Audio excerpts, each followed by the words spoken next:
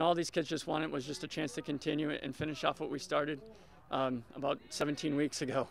What's been the message from you to these student athletes and just getting through this pandemic? Just control what we can control, take it day by day, make sure we do what the school's asked us to do as far as the cleaning process and staying safe, wearing masks. And again, it all comes down to just making sure we take care of our business here first. You know, we can only control what we can control. I'm just happy we have the chance to be able to play, our senior year. We're really can't do much but just sit here and wait. So a little nervous, but we're overall prepared and we're ready for anything.